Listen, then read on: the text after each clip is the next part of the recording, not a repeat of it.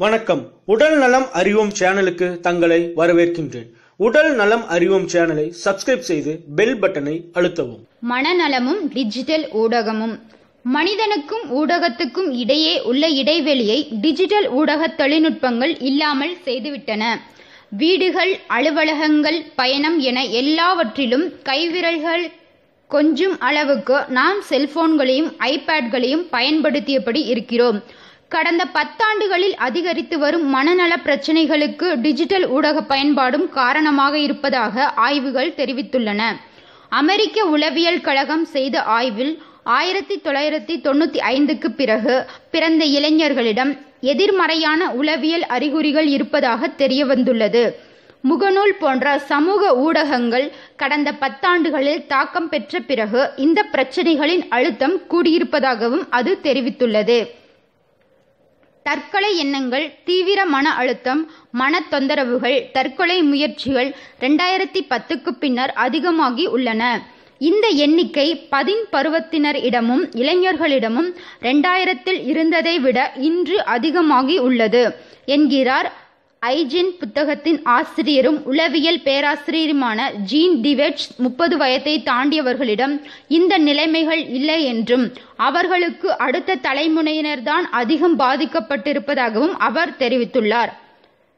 வெட்ஜின் அவருடைய குழுவினரும் அமெரிக்காவில் 12 முதல் 17 வயது வரை உள்ள சிறார்களிடமும் இளைஞர்களிடமும் 18 வயதுக்கு மேலுள்ள 4 லட்சம் இளைஞர்களிடமும் ஆய்வு செய்ததில் சமூக ரீதியான உறவு பலமாக உள்ள மூத்தவர்களை விட வளரிளம் பருவத்தில் உள்ளவர்களும் இளம் பிரயாத்தினரிடமும் தாக்கம் செலுத்தும் டிஜிட்டல் ஊடகங்கள்தான் மன ரீதியான அழுத்தங்களையும் தற்கொலை எண்ணங்களையும் தூண்டுவதற்கான காரணமாக உள்ளது தெரியவந்துள்ளது. மரபியல், பொருளாதார பின்னணி ஆகியவை தாம் மனநல பிரச்சினைகளை புரிந்து கொள்வதற்கான காரணிகளாக இதுவரை இருந்து வந்தன. நேரடியாக சமூக தொடர்புகள் உறவுகளை வைத்திருப்பவர்களுக்கும் டிஜிட்டல் ஊடகங்கள் வழியாகவே தொடர்புகளை பராமரிப்பவர்களுக்கும் இடையே உள்ள வித்தியாசங்களின் அடிப்படையில் மனநல பிரச்சினைகளை அணுக வேண்டும் என்ற புரிதலையும் இந்த ஆய்வு ஏற்படுத்தியுள்ளது.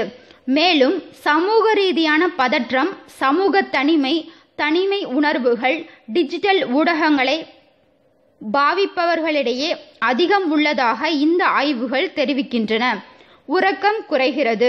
முந்தைய தலைமுறையினர் உறங்குவதற்கு போதுமான நேரம் இருந்ததாகவும் தற்போது தலைமுறையினர் சரியான அளவில் உறங்குவதில்லை என்பதும் இந்த ஆய்வுகள் வழியாக தெரியவந்துள்ளது. தூக்க குறைபாடும் படபடப்பு, மன அழுத்தம் போன்ற பிரச்சனைகளுக்கு காரணமாகவே இருப்பதையே இவை காட்டுகின்றன. வளரிளம் பருவத்தினர் படுக்கையிலேயே செல்போனிலிருந்து வரும் ஒளிக்கு மிக அருகில் நிறைய நேரத்தை செலவழிக்கின்றனர். அந்த ஒளியே 30 நிமிடங்களுக்கு தூக்கத்தை தள்ளி போடும் ஆற்றல் மிக்கது என்கிறார் உளவியல் மருத்துவர் ஆரோன் ஃபோபியன். டிஜிட்டல் ஊடகங்களை தவிர்த்து நம் ஓய்வு நேரத்தை கழிப்பதற்கு ஆக்கப்பூர்வமான வழிகளை சிந்திக்க வேண்டிய தருணம் இது. வளரிளம் பருவத்து குழந்தைகளின் பெற்றோர்கள் தங்கள் குழந்தைகளின் சமூக ஊடக பயன்பாட்டை குறைப்பதற்கு ஆலோசனை கூற வேண்டும்.